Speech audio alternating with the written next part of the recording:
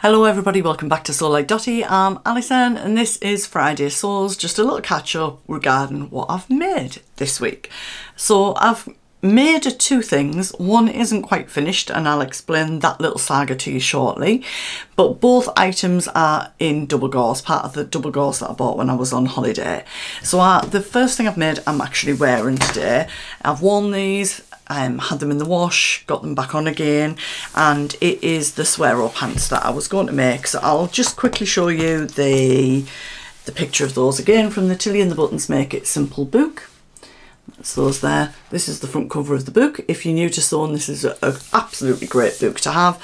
It's got the patterns in the back that you can trace, which I never do, or you can go onto the website, use the ISBN number and download the PDF files or the PDF AO to print files, which is what I've done in the past. There's lots of lovely things in here. I've made quite a few garments out of this. I do very much like the Bertha cardigan as well. I've made that before. There's Paige Joanna wearing one of those. There's the Tabitha the t-shirt, there's the pyjama bottoms. I've made these fire trousers into a play suit, which gives you directions in there. I've also made it into dungarees. So that's only a couple of the patterns that are in there. So it's a great starter book. So one little tip is I didn't get it off to the Tilly and the Button site. I got it off World of Books or something like that for about £17. So I saved quite a bit of money doing it that way. Okay, so I will drop a picture of these in. They're just in a dark grey double gauze. They're dead simple. Didn't put the pockets in. I never do. Somebody was asking me about, like, would it sag in the knees? I would say double gauze as a pair of trousers acts a little bit like linen does. So as you start to move around in them, I feel like it gives a little bit. It did go a little bit saggy. It's not the best word to describe anything really, is it? A little bit round the knees, not as much as linen did, but then I've washed them, had them on the line, put them back on today, no ironing required.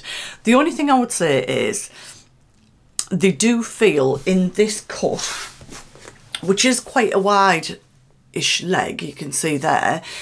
In this cut, they feel a little bit pyjama bottom-ish for me. So the next ones that I make, I think I'm going to use the Friday Pattern Company Swear-o set trousers, which are a wider leg. I want them to have a little bit more swoosh as I'm walking in them. So that's my next pair that I'm going to make. And I'll be honest, I'm wearing them like secret pyjamas around the house. This is a Tilly and the Buttons Billy jumper that I made a few weeks ago, and I've got them on with that. So I'll stand up, but I don't think you'll really be able to see very much. So they're in this dark grey double gauze, which was from Rainbow Fabrics. I will take a picture and drop it in. So very straightforward make. I'm trying to think when I made them. I made them maybe last Saturday afternoon. I mean, it's literally like an hour to make them. You don't even attach a waistband, you just fold it over and put the elastic through. So item number 2 that I've made, but almost made, is the Sew Over It Zadie blouse in the longer length that I'm wanting to have as like a shirt dress / pull cover up, wear it in a few different ways. So as I said last week, you can have it in this blouse length, or you can have it in this shirt length. Now, I'm not going to show you a picture of it, you'll understand why. I will put a picture in next week, so I'll come back to it very briefly next week. But I found it a very easy make. Lisa Comfort does have on the Sew Over It YouTube channel, there is like a bit of a sew along to it from, I think it was in lockdown that it was launched. But I did find it really easy. The quirky part of it, I don't know how well you'll be able to see this on the line drawings, but if I can find the pattern pieces, I'll show you what I mean, is around the sleeve. So the sleeve piece is this one here. It's a raglan sleeve, and it's got this sort of dart at the top of the sleeve, and a couple of you said it's a bit difficult to fit on the sleeve, and Lisa talks about that on the vlog. Not that it's difficult, but how to adjust it to get it right. Now, because it's double gauze, obviously if you can press double gauze, but you lose the double gauziness out of it. So I found it a little bit tricky to get that fit right on the shoulder. So I've got it on a hanger to show you. So you end up with this sort of dart which effectively sort of runs along the top of your shoulder. Now she does say about extending it and adjusting it, so I had to make it slightly longer, so I think it was meant to finish here and I've had to adjust it down to here because otherwise I was getting too much of a bump there. Now it wouldn't normally bother me with the dart, I'd be able to give it a really good press and get into it, but it just didn't look right, so I've extended it and I'm happier with it. However, I don't know if this is going to work, but the next time I cut it out, I'm just going to cut, instead of cutting the dart, I'm just going to cut this piece straight across, because you put gathers across here in the centre back and it's gathered here coming into the collar at the front, and I just think it's worth a try. I'd probably only do one arm to slightly gather that in and start to attach the collar and see how it looked, so that would avoid having this issue here. Now it's only very gently gathered, I'm only talking about that much, so it wouldn't be a lot of gathering, and you could sort of spread it out across that whole thing, so it would effectively be slightly gathered all the way around. If it doesn't work, I'll just take it out and I'll just recut the pattern piece, and I think I'm going to make it next in viscose so I can see how that works. But as you can see, it's sort of a grandad type collar, so you've just got like your collar stand, you've got your gathers here, it's open down to here, and then you've got 8 buttons that you put on. Now with the cuff, it's meant to have a placket, then the cuff and a button, and I didn't want to do that. I think probably I will be rolling the sleeves up on these, but what I did was I just put a cuff on and gathered it into the cuff, and I'm happy with that. I've done it so it finishes about here, and it is just a throw-on sort of round the pill, so I don't want it to be too short. But I think next time I've put on the pattern piece, cut this a couple of inches wider, I think I'd still put a cuff on. It would be less gathered into it, but it would just give it a bit more structure to roll the sleeve up. I've kept some double gauze, so if I do want to take these off and do that, I'm able to. It's not a problem. The problem is nothing to do with the pattern whatsoever, because I actually found it a really enjoyable make. It's all hemmed. I've done that on the cover stitch machine, to show you that. So it's all, I did it with like the twin needle rather than 3. But again, a little bit tricky with the double gauze because you can't like get in and give everything that good press that you normally would.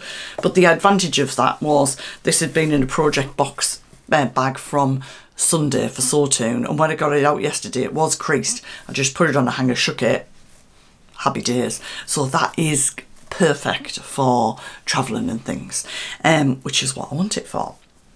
So I decided, because I've got my new Vario Creative presser thing, that I wanted to put plastic snaps on. Anyway, long story short, I've faffed about with it for ages, and I've realised that you use a round disc, and I've lost the round disc that is the right size for my snaps, and the reason that it was kind of crushing them when I put it together was because I was using the one that was too small. So I think it's about £3 for that little bit of kit, so I've ordered that. That's coming tomorrow. So I thought, well, that's okay, because I've got those metal ones that I used on the tote pack last week. So I did all of this side, I put all of the metal snaps on here, where you put the little prongs through the back and then the round metal piece on. Yeah, that was fine till I got the other side. I mean, it's interfaced, it's not massively thick, but again, I have pressed it, but you can't get in and give it a really good, you know what I mean? So I have been on all afternoon trying to get the other side on. I just can't get them to stay on. And I was watching Lauren from Guthrie Garney, because she's done quite a good vlog. So these are the ones that you're meant to use on jersey. Now, they were fine on the canvas tote bag that I made last week, but I think that's because probably the weave of it was a little bit more open and you could really get the pointy bits through. And Lauren does say in her vlog, although it's for jersey, if it's really thick you might not get it through, and I think that's what's happening. So where the pointy bits come through, the bit that's round, you just can't get a grip onto that. So Then I had to get my jewellery pliers out and remove all 8 that I'd done on the other side. I mean, there's not a sense of frustration here at all. I haven't spent all afternoon on this at all. So I removed them, and then I thought, oh, stuff it. And I'm being polite because I was at a gig last night and I'm really, really tired today. I'll drop a picture in. I did 18,000 steps or something at the gig.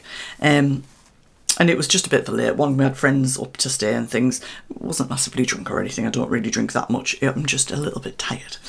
So I thought, right, find some buttons. I found some little wooden buttons. Sat on my buttonhole foot. Did 2 perfectly. Got to the 3rd one. No, it's just not having it.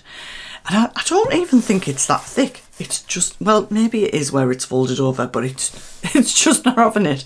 So then I've spent the rest of the afternoon unpicking those 2.5 buttonholes. We've all been there, haven't we? And I've just decided that I just need to stop.